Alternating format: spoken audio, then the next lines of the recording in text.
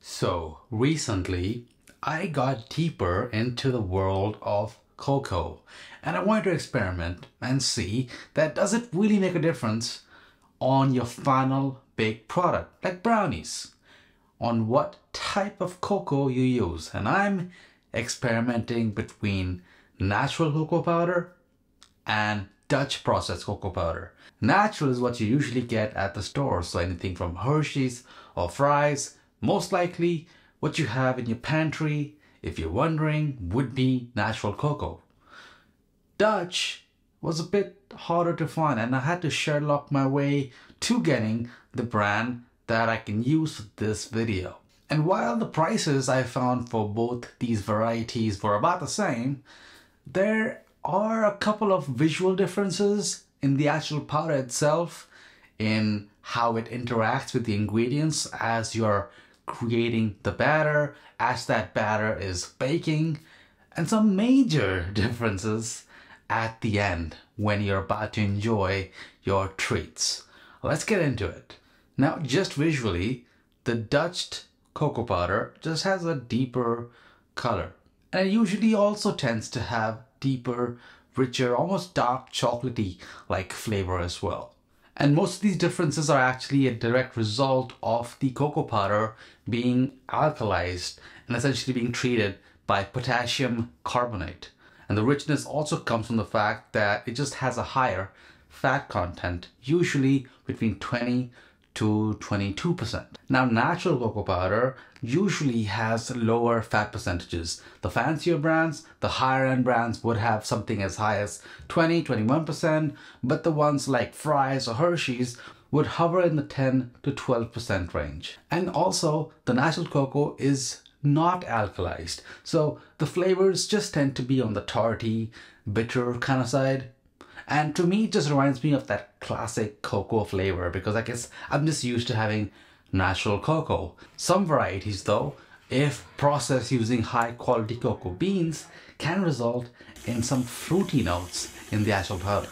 So what you've been seeing me make over here is my espresso brownies recipe. And if you haven't tried it yet, it is to die for.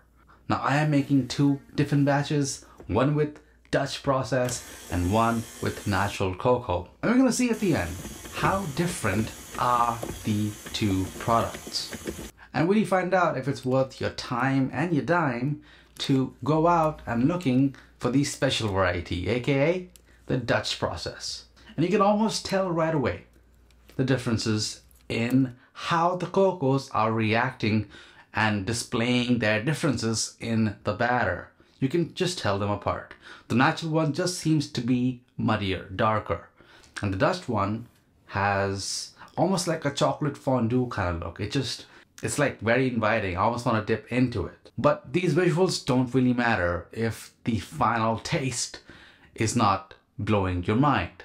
And while the color differences from earlier did carry over to the final baked product, it was the flavors that really blew my mind.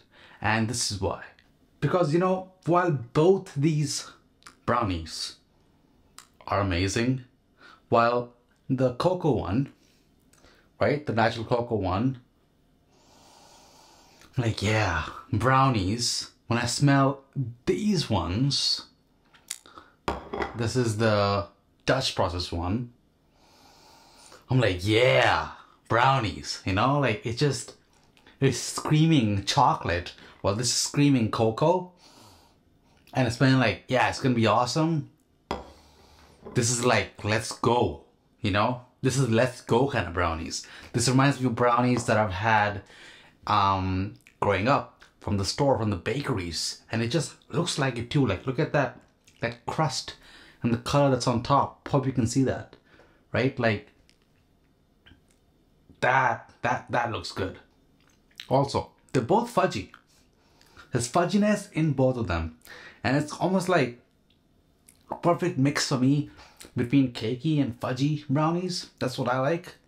But just the layers of the dark chocolatey richness that I'm getting from the Dutch process kind, it's worth it. So if you're ever thinking Should I get the Dutch processed or should I stick with the regular cocoa? It's not even a question. Just get the Dutch processed. Use your regular cocoa in like your hot chocolate mixes. But even then, maybe make a mix. Maybe make a mix of Dutch process and your regular cocoa for your hot cocoa. But for everything else, if you can find it, you can stock your pantry. Dutch process is the way to go. And I'm glad I did this experiment, because now I know what I'm gonna do moving forward. So let's finish up my natural cocoa really quickly so I can make this permanent move. This was the battle of the ingredients. Let me know what you want to see next. This was fun, and I'll see you on the next one. See ya.